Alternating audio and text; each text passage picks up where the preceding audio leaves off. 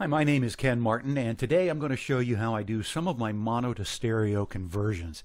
I did a video showing how I converted the American Top 40 theme from mono to stereo, but I never actually showed you the program that I used to extract all the individual pieces.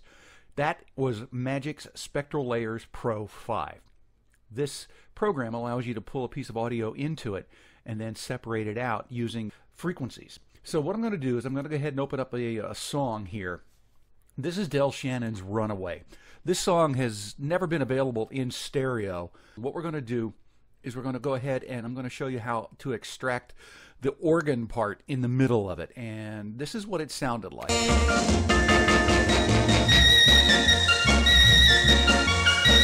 Okay, that organ is really prominent, and what you are looking at here is a waveform broken out into frequency over time.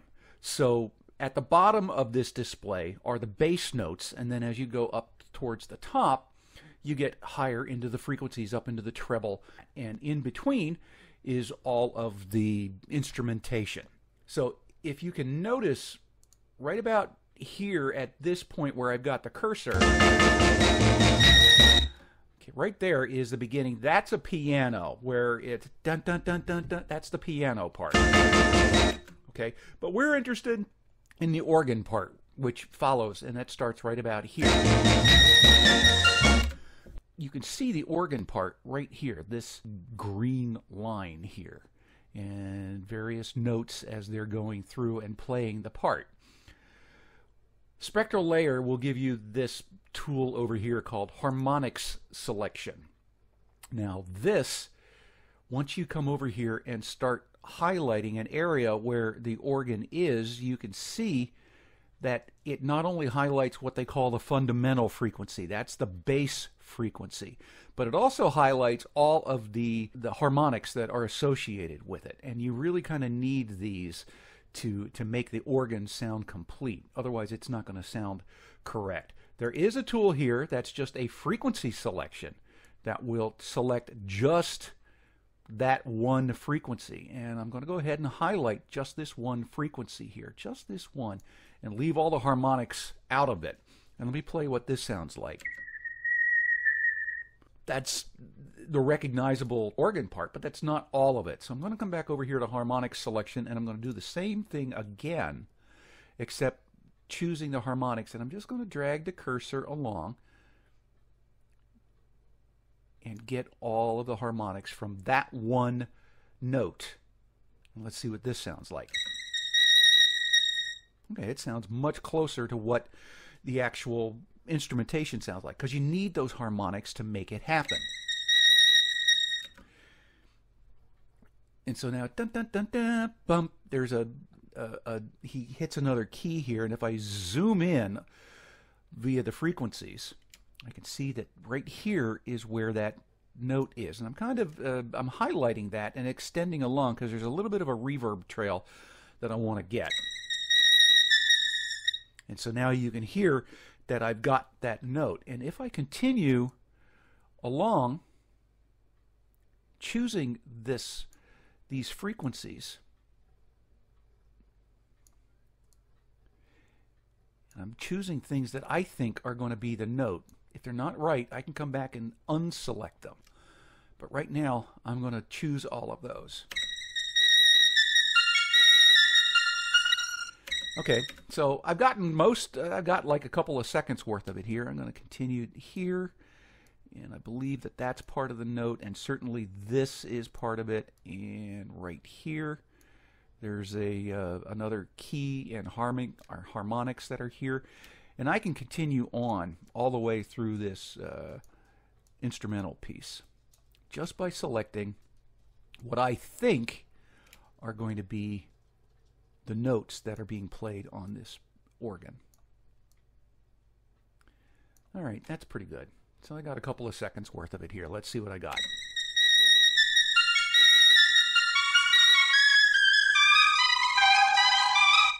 Now that I've got it highlighted, yes, what do I do with it? Well, I need to cut it out. So that's a Control X, which will delete or cut just like you're cutting away in a word processor or in Photoshop. And I'm going to come down here to the new layer icon, and I'm going to select and create a new layer. I'm going to highlight that, and I'm going to call this organ, and then I'm going to paste. And you see now it's pasted it in here in a, you can see it in blue. I can change that to whatever color I want, so let's change it to red. And now I can solo that. That's the S. Okay, so I've soloed that, and now I'm going to go back and go back into the original piece of audio, and I can see that there's some pieces here that I've left behind that I missed. So, and that can be, the adjustment on what you grab and what you don't grab is done up here with your tolerance and your maximum width. So I'm going to go ahead and increase this tolerance to 1, and maximum width will then choose how far along this piece is. So let me go ahead and I'm just going to expand that out to 0.8 of a second, because it gives you the ability to grab more of that piece to the left and the right of the cursor. So you got to be careful sometimes, because if you go too far, see, it will grab stuff that you don't want. So I'm going to go ahead and unselect that, and I'm going to pull this back down, put that at like 1/10 of a second. And I'm going to go ahead and grab this piece, and you can hear that I've left part of the organ behind because I didn't get it in the first pass, because I had the tolerance set very strict.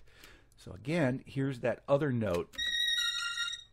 Okay, so again, I'm going to select that and I cut it.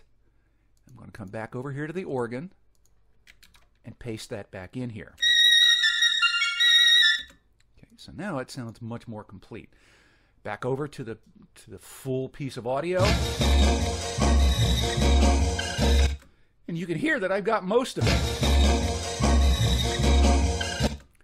There's this little chirp of the organ right here. Okay. I'm going to come back over here, paste that back in, and let's listen. All right, so I got that organ.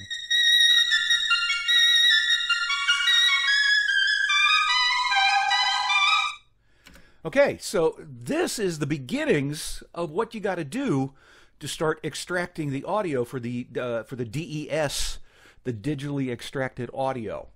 So we've now grabbed maybe 5 seconds of the organ from Runaway, and you got to do this for the entire 2 minutes and 20 seconds of it, pulling out the organ, the piano, the bass, the vocals. As much as you want to extract, that's up to you. And once you get that done, then you've got to mix it back down, panning stuff to the left and to the right. What you are looking at right now, I'd mentioned this earlier about the American Top 40 theme song. This was the theme song that I used, and initially was my first introduction to spectral layers. As you can see down here in the lower right-hand corner, I've got a lot of different layers of stuff that I have broken out in this theme song. Let me go ahead and play what this sounds like real quick. All right, that's the original American Top 40 theme song. But I have a mid-sub melody that I called this. I have the opening melody, which I called this.